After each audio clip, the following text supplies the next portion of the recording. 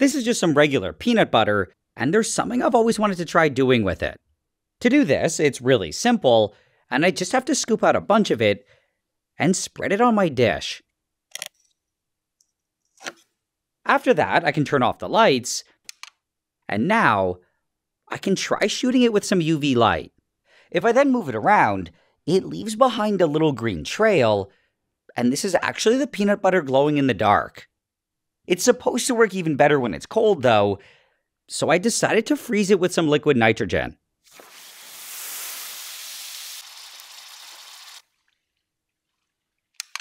Now, when I blast it with the UV, it definitely works a lot better.